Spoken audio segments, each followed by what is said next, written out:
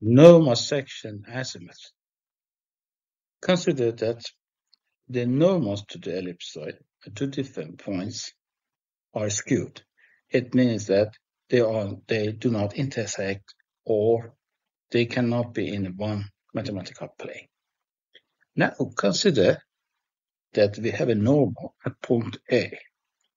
Now, if we have a vertical or normal plane, which can contain only the normal to the point A, and this plane intersect the ellipsoid, we obtain a curve. Well, the intersection will be a curve, which I have shown it here by blue color.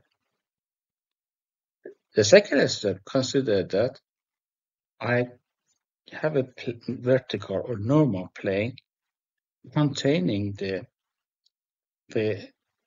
normal at the point B. And if this plane goes through point R as well, we will have another normal section. And obviously, these two normal sections do not coincide.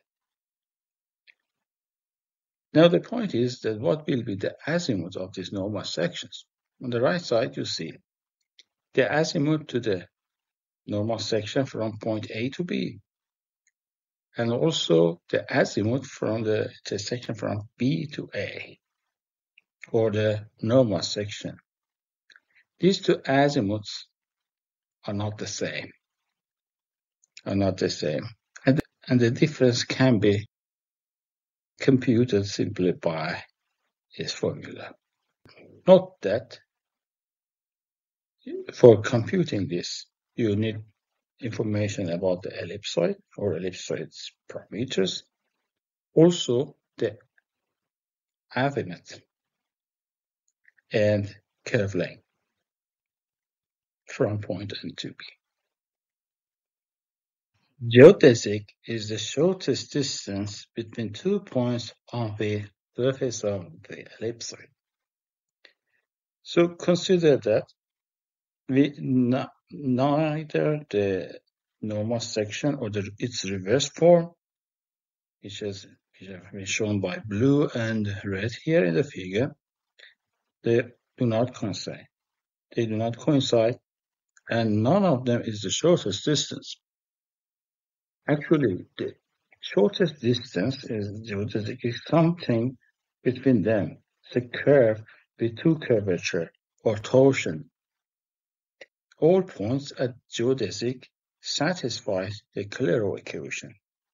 Clairaut equation is this here, and the C here is called Clairaut's constant. So N is the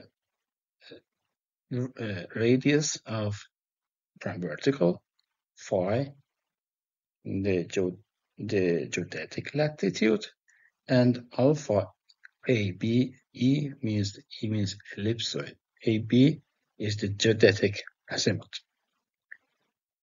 Geodetic azimuth is defined as the angle from the local meridian and the tangent to the geodesic.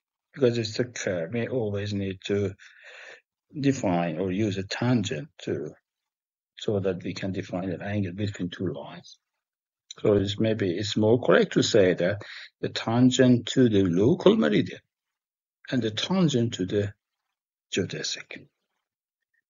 So we can also compute the difference between the geodetic azimuth, and also the azimuth to the section, normal section. And the difference is here. And again, alpha AB is the azimuth, and SAB is the curve length between 2 points. 1/3 of difference between the direct and reverse normal section azimuths. Notes about geodesic. Any meridian is a geodesic.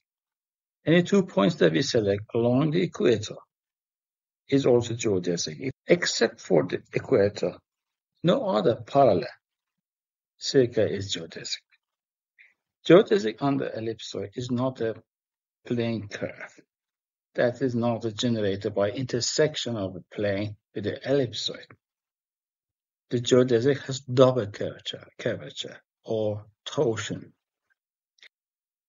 It can be shown that the principal normal of the geodesic curve is also the normal to the ellipsoid at any point of the geodesic, but it is not the case for the normal section.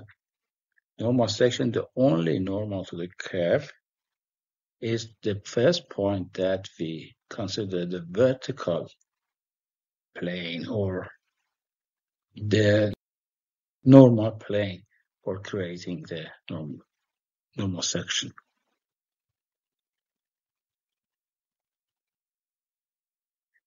Now you can see the references that I have used for this lecture. You can download them from the links provided here.